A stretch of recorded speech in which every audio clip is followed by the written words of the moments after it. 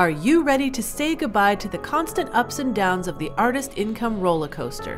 Whether you're a full-time artist who wants to increase and stabilize your income, a part-time musician who wants to go full-time, or a hobbyist who needs to fund your passion projects, this podcast will equip you with the tools, resources, and inspiration to make it happen. My name is Bree Noble.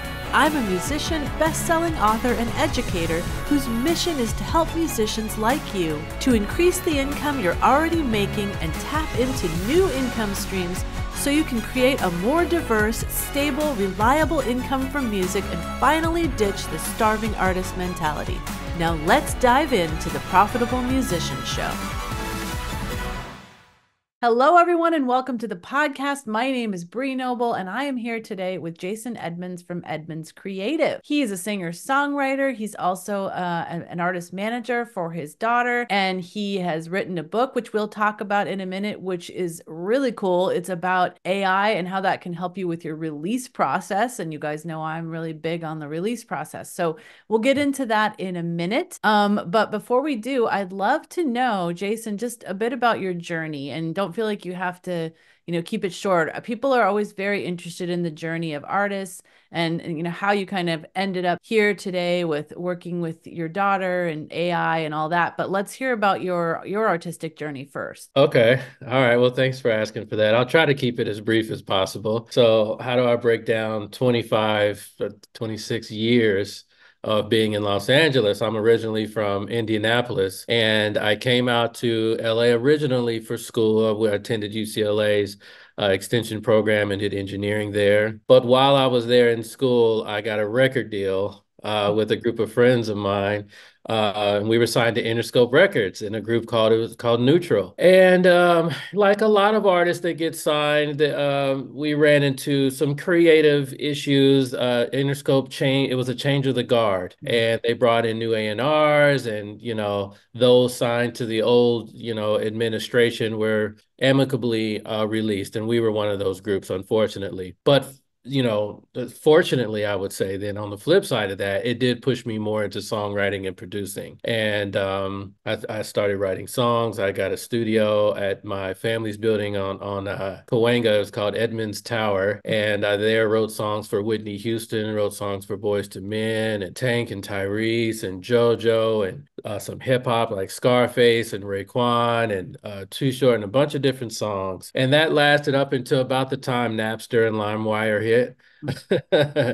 And as like with everyone else, things slowed down significantly. And I started to, kind of pivot and get more involved in business and trying to understand the mechanics behind the industry, not so much just from the creative side and just depending on someone to make the right choices for me or try to advise me and push me in the right direction. I wanted to kind of be that person because I felt like a lot of my experiences up until that point were kind of on my own, and I didn't have that, leadership on my team and on my squad to help us. So I began learning and trying to understand the business. And the first activation was kind of outside of music, but still involving music. A group of friends of mine and I got a licensing deal from Rolling Stone and opened an 11,000 square foot restaurant in Hollywood called Rolling Stone. And it was awesome. We did a lot of parties, a lot of events. It was a restaurant and a club at the bottom. So we had all kind of events from, movie premieres because we were at Hollywood and Highland, and we had the Chinese theater next door. So we got a lot of the after parties from there. And from that, I gained a lot of contacts. And so, furthering my business endeavors, I guess it was, really, I fastly found out that it was largely dependent upon relationships and how well you cultivate them and how they grow over time. And it's funny, we booked Macy Gray one night as a DJ. And we both laugh about it now, but cut to 4 years after that night, I'm her manager. And we're out on the road. And I said, Mace, do you remember the night we met? And there's just this long, funny stories that we have with one another. But it was really through that club and through, me meeting people and telling them about my personal background, because all they knew me for at that point was just the club guy. I was just the club guy. But when they found out I had, this musical background, I gained a lot of friends. And so I've had a wonderful time since then, being involved in various projects from tech startups to, writing for television and film as well, and selling a couple scripts to writing a book recently, like you mentioned. So that's a pretty good journey right there, I think. Yeah, no, that is. That's you've been in a lot of segments of the music industry, which is interesting and gives you Uh-huh. a lot to be able to mentor people on. And it's cool because now you've got your 25-year-old daughter, right? And you're helping her with her career. I am. So I had her around the time I was signed to Interscope. So you see how stories begin to intertwine. And so along her journey, again, okay, so one thing you didn't acknowledge, Bree, and I don't know if you're aware of, is that I'm from a musical family. My Mm, uncle was Kenny Babyface Edmonds. My father was in a group called After Seven in the 90s. They were, one of the well-known groups in the R&B world. I And remember them for sure. okay. Okay. I see you got the Michael Jackson stuff behind you and your Yes. guitar, so you know you know what's going on. So yeah, we just, we had a musical family. And so one of the things that I kind of wish that happened when in my childhood was that I'd be pushed more in a musical direction instead of kind of hands off and kind of seeing what happens and then maybe helping along the way. So I'm trying to be more involved than my predecessors were with me. So yes, she is 25. She's amazing. She's a vocalist and a writer. And like the lifestyle in LA and anyone else, she's working a job. She just graduated from Santa Monica. She's an esthetician and she does music in her spare time. And we're trying Really to build. smart. What's Yeah. your daughter's name? Her name is Jalen Jalen. Edmonds. Yeah. Awesome. Well, Yes. and does she accept your help and your opinion pretty well? That was a question that only a parent would know to ask. Uh-huh. No. She fights me on everything. But dad ends up being right. I don't have to rub it in her face. She just admits it and she, says, okay, okay, okay. But no, she's very headstrong. She knows what she wants. She goes after it and I let her do it. And then if she needs me along the way, I'm here. That's great. Yeah. And I definitely want to get to the stuff in your book in a minute with the AI because I know it's going to be amazingly helpful to the artist. But I did want to talk about, your daughter being a 25-year-old female artist. How do you differentiate yourself in this landscape? Female artists are so big right now with Taylor Swift and Olivia Um, Rodrigo, and how do you stand out? Yeah, yes, that's the answer. It is a combination of finding what is unique inside of you and her in her regard. So we spend a lot of time recording, a lot of time writing. She works with a number of different people that are trying to give her that identifiable sound. Fortunately for her, she does come from a family that can open doors relatively quickly, but it's very important for us to do the work. And Mm, that's what I hit home with her right now. Doing the work is not only beneficial to you and getting yourself confident in who you are, but it also helps to identify your uniqueness as well. And if you can identify and that becomes clear to you what your uniqueness is, it's usually seen by others as well. So you don't have to spend so much time trying to explain what's unique about you. It's kind of obvious when you walk through the door or when you press play. And that's what we aim for there because I come from a school of you don't even begin the meeting until after you press play. mm. The Yeah, I meeting think begins. that's good. But I Yeah. think at least artists I work with, they have a really hard time seeing what's unique about them. Sometimes we just can't get outside of ourselves. Do you have kind of a process other than you kind of helping with that? Because you have that outside perspective Yeah. of getting other people's opinions on what's unique. Yeah, I don't know if my perspective is so unique or my process is so unique, but I will say that, there are some artists that lead with one thing or another. There are artists that lead with their performance, right? Which seems to be kind of a common thing going on right now. There's artists that lead with their vocal tone. There's artists that leads with their lyrics or their musicianship. My daughter leads with vocals. And that to me kind of sets her apart from what I'm seeing a lot of today in itself because you named two fabulous artists, actually, Olivia Rodrigo, who I think is a fabulous singer, and Taylor Swift, who is also a fabulous singer. But I don't think either one of them two are best known for their vocals, you know? And so, you know, but when you say Whitney Houston, or when you say maybe Ariana Grande or Mariah Carey, or people like that, I think the first thing that comes to mind are the vocals. And so, because I think that is the strongest part about what she has to offer as an artist, I think that's what we concentrate most heavily on and try to cultivate that and build that and make her stronger and just exercise that as much as possible. And what is your opinion about getting a record deal in 2024? I mean, you've been through this process and, had to deal with the changing of the guard and all that stuff. Do you think it's even important to do that nowadays, or can you just really make your way as an independent? I am glad you asked that question.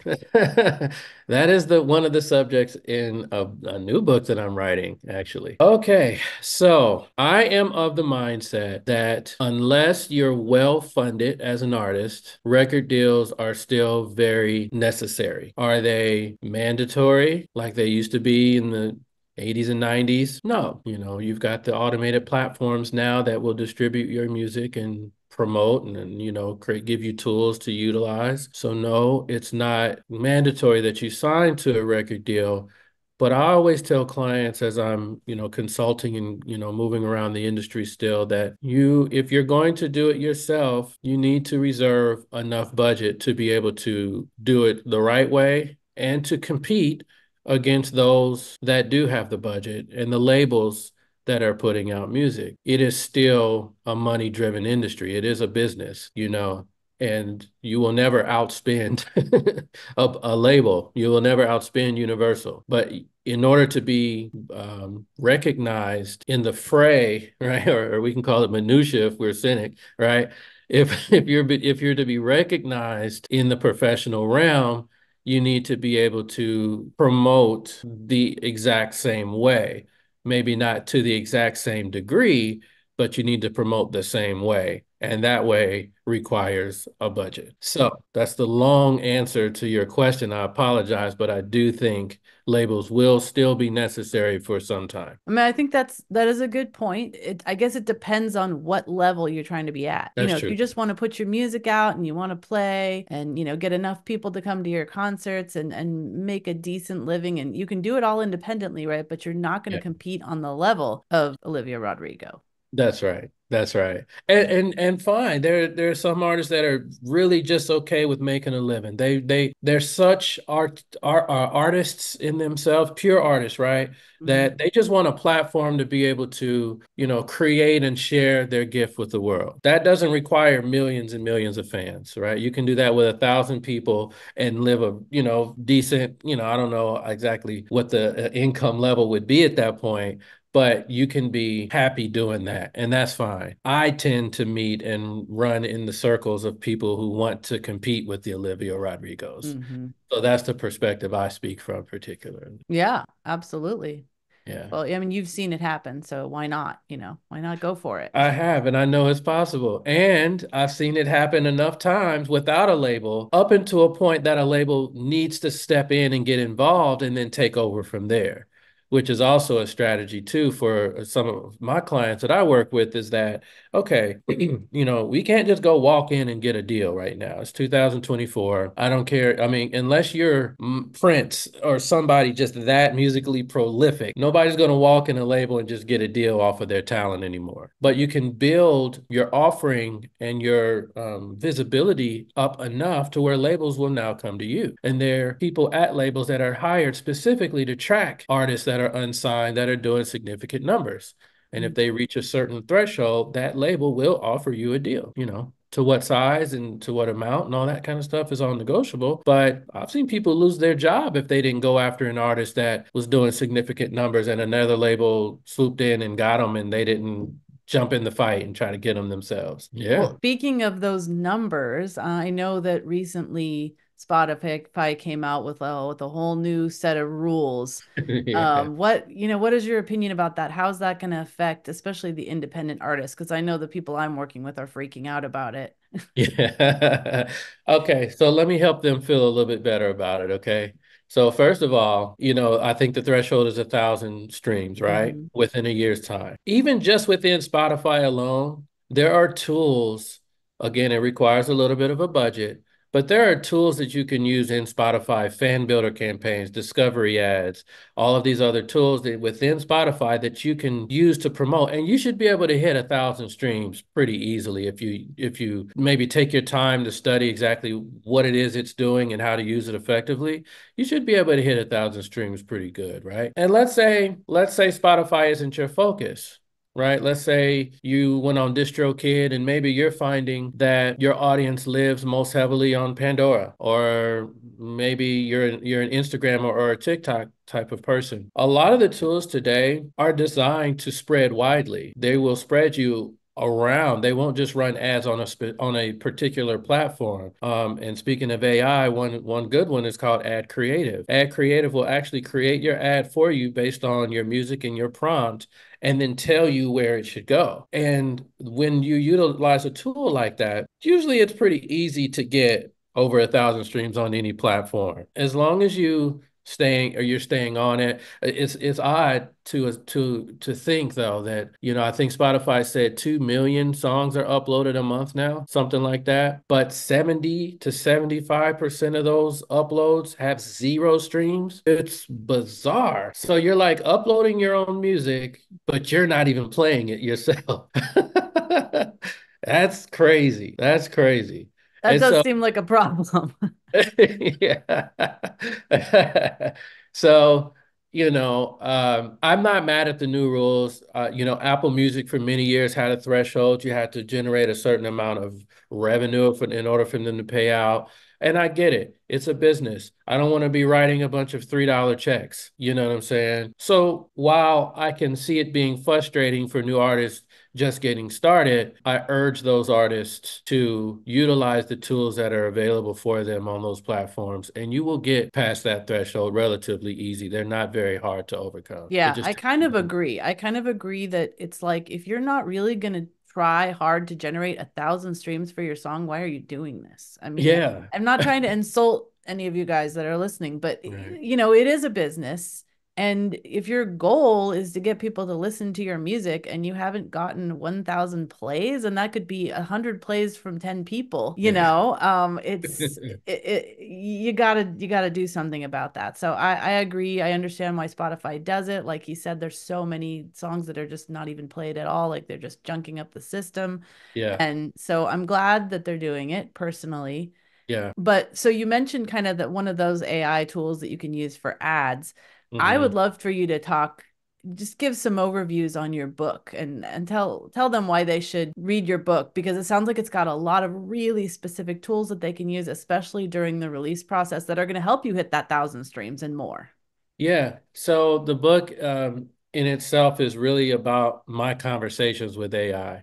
Mm. And I want to ask the relevant questions that all artists and managers ask to Chat, GBT, and Bard and other AI platforms to try to find the answers that at least they say or that they give advice for. Because a lot of times we think we know the right ways, but until you actually know what the algorithms are written to do and to look for specifically, it's hard to navigate throughout some of these things. Like one of these things on Instagram is about how you optimize the algorithm or how you get. So if I have 1,000 followers on Instagram and I go and post something right now, only a small percentage of the people that actually follow me will even see it. Now, there are ways that the algorithm reacts to content to open that gate to more and more people, even, users outside of yourself. So I digress. Back to the book.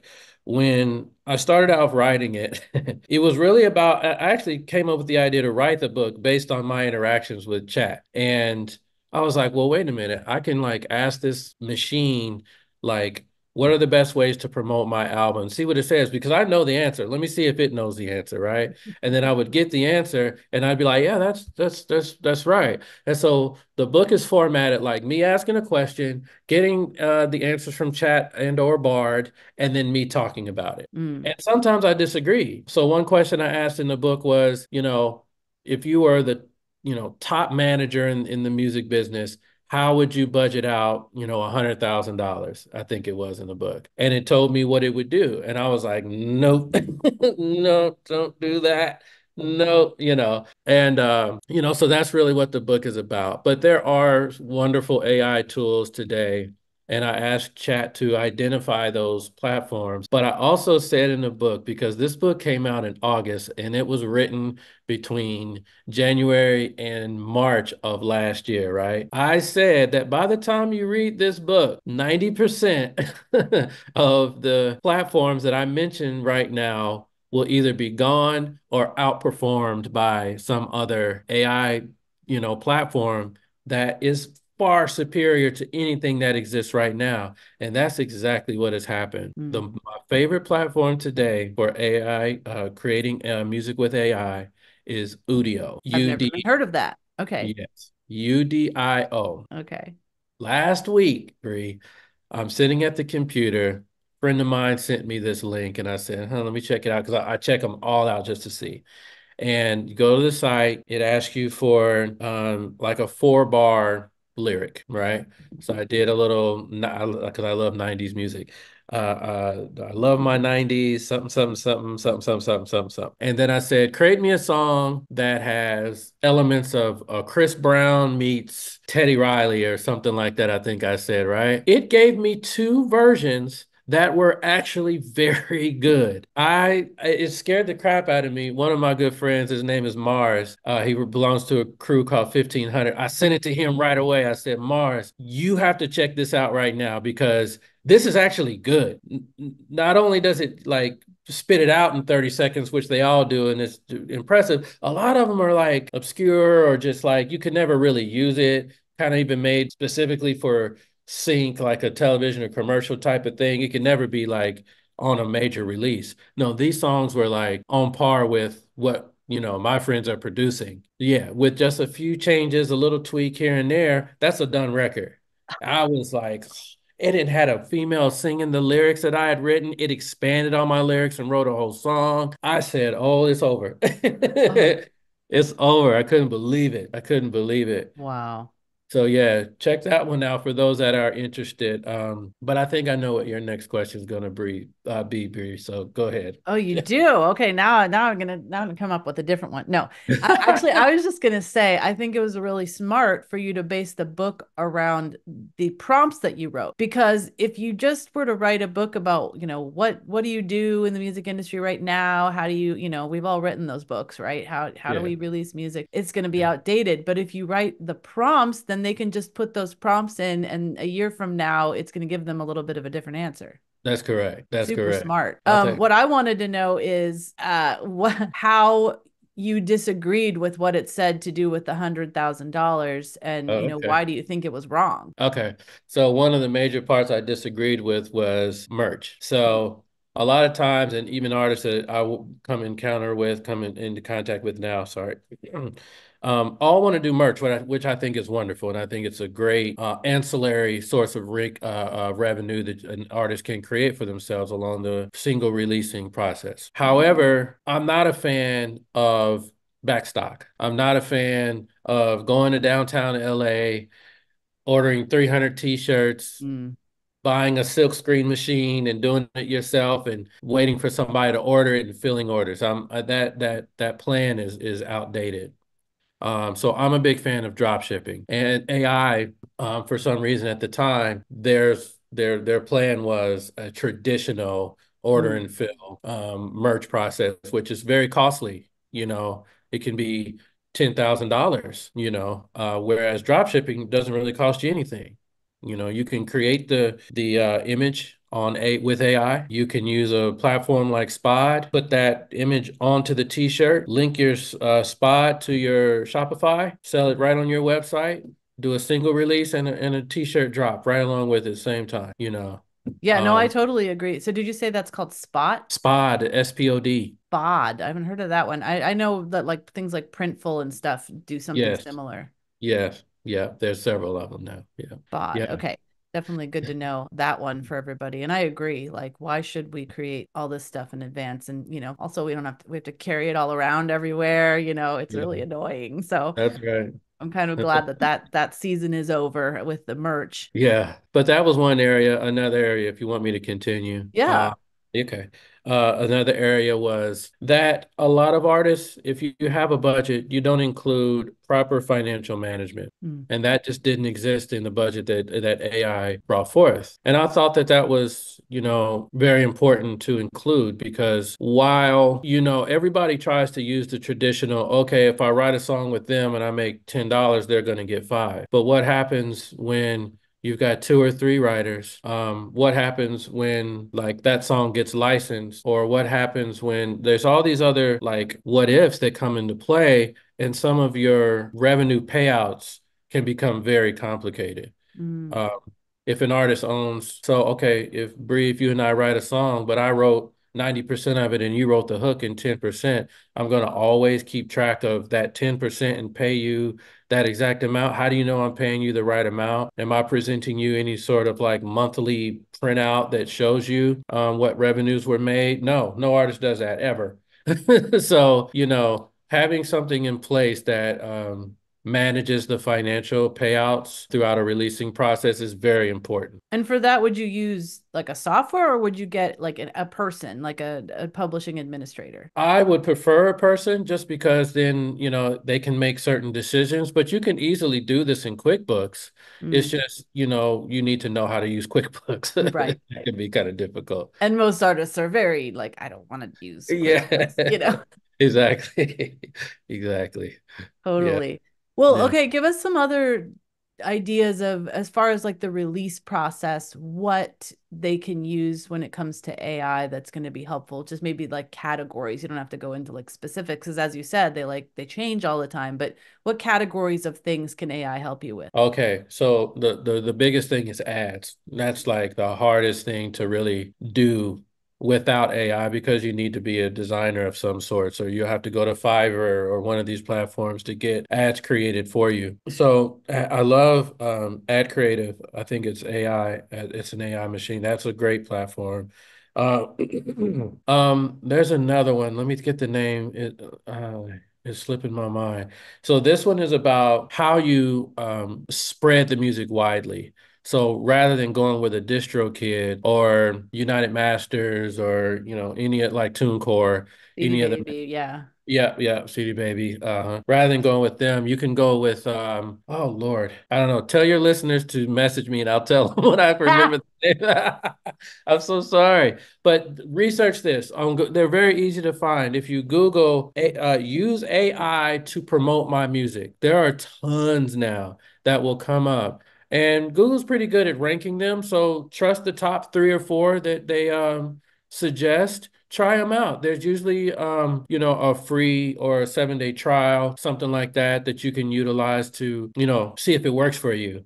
Now, are you um, saying that you can use that in place of a distributor? I wouldn't say in place, but I would say in addition to or in alignment with. So you can, okay, what was the latest? I'm just gonna find it right now. I know dead air is bad in these types of things, but okay, Muso, Muso AI. Oh, yes, I have heard of that. Okay. Muso AI is good because it'll help you track wherever your music is. So as let's say you do use a DistroKid or United Masters, a lot of times people rely on those services. They usually have, their artist platform like Spotify for artists has their thing and so they'll give you the data and analytics to your release, but you can't always depend on those, to be honest with you. And you don't have it all in one place. You have to go And you to don't have Spotify enough. and then you go to Apple and yeah. And then you'll go to like the MLC where you get paid from, and Mhm. it won't match what is happening over. Yep. So Muso AI is good because it's just another one that kind of puts it all together for you and helps you track it. Got it. That's Yeah. great. Well, yeah, I definitely encourage everybody to check out the book. And it will help you get prompts on even how to ask like what is the current thing for this or that. Yes. I am curious since you talked about that, the Udio thing and how it Mhm. made such an amazing song. Like what is the future of artists with all of this AI going on? When I said I know what question you're I gonna know. I ask. realized that I bet you that's what he thinks I'm going to ask. Yeah. And it's the right question. It's the right question. And I don't know if I have the right answer, to just be honest with you. Because we're in an interesting time right now. This stuff is moving so fast. Udio didn't exist 3 months ago. And the ones that predated Udio weren't very good. So it's come a long way in a relatively short amount of time. The next 5 years will be very, very interesting for artists. I will say this. As an artist, as a creator, you're going to need to be good. To start with. You're going to need to be good. You're going to need to work hard, work on your output. It's not enough to sit in the studio and just create and just hope that good things happen. You have to be in the market. You have to be actively promoting yourself, and you have to be performing live. I think the one thing that AI is further away from replacing is the live performance aspect. Now, maybe not if you live in Korea, because 75,000 people will attend a hologram performance of an artist and pay a top dollar ticket for it. It's not here yet in America and not in other certain places. So I think we're a ways away from that. But in the music creation side of things, it might get a little scary. Now, here's the thing, though, that I think is probably good news for us all is that companies like the Recording Academy, executives like Big John at Sony and other powerful, people that support true artistry are actively, going to Congress and trying to, get limitations put on AI and the platforms that utilize it, primarily in the licensing side of things, because like with Udio, it generated that music from somewhere and from somebody. It's not an AI that's sitting in the studio like, you know what I mean? That's It right. generates. That's got to be based on somebody's voice, That's right. right? Yep. Somebody's voice, somebody's chord structure, Yeah. somebody's something. Yeah. And so I think what'll happen is ultimately, I think the powers that be in our music world will establish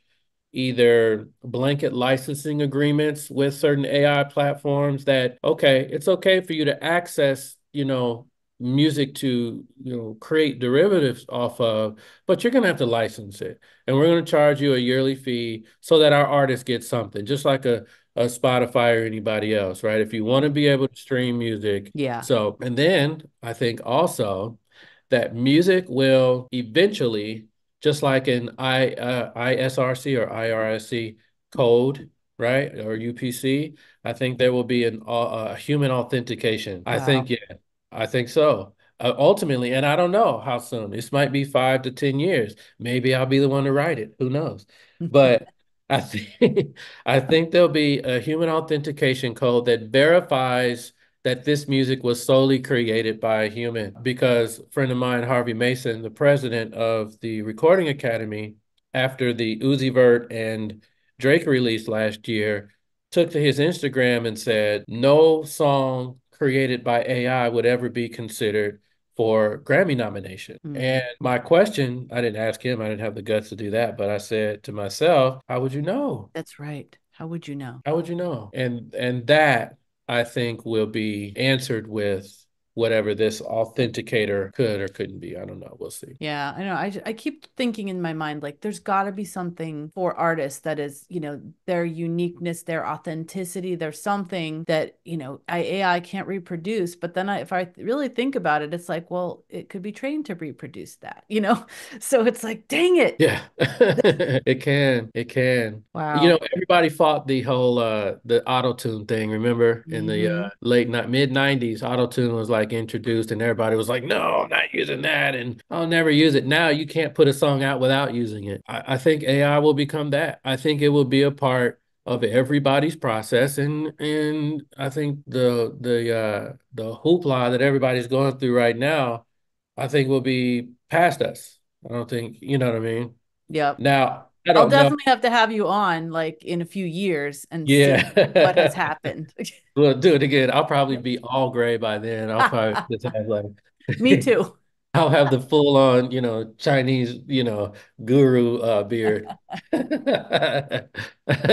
Yeah. Oh my goodness. Well, okay. So tell everybody how they can get your book and how they Okay. can get connected with you online. Okay. You can find the book on Amazon, Music at the Speed of AI. You can find it on Barnes and Noble. You can find it on Walmart, or you can find it at my publisher, Kindle Hunt. com as well, all under the name. Or I think you can also search my name, Jason Edmonds, and you can find it that way as well. Awesome. And are you on social media? Yep, I have to be. I'm on Instagram at JP Edmonds. I'm on Facebook at Jason Edmonds 01, I think it is. It's all over the place because when I first signed up, you could only own what you could get. Yep. I am on TikTok. I think it's something like, I think it's just my name there, Jason Edmonds. And then I'm on X, this Twitter thing, but it's weird. I'm never there. It confuses me now. So Me too. I gotta yeah, admit. yeah, it's too much. Awesome. Well, thank you so much for sharing all your knowledge about artists, A&R, and branding, and we got into the AI stuff and release. It's just going to be really helpful for everybody that was watching or listening. So I want to thank you so much for sharing all your knowledge and experience. I hope so. And thank you for having me, Bree. Thanks for listening to the Profitable Musician Show. I would love to know your takeaways and aha moments from this episode. Leave me a comment over at profitablemusician.com so I can bring you more of the information, interviews, and resources that you love. Thanks to Rondi Fay, one of my Academy members, for providing the music for our podcast. You can check her out at rondifay.com. That's RANDIFAY.com. Just remember, knowledge is power, but without implementation, it is useless. And inspiration without action is merely entertainment. But I know you're not just a dreamer, you are a doer. And I promise I'll be here every week to support you and remind you that you can be a profitable musician.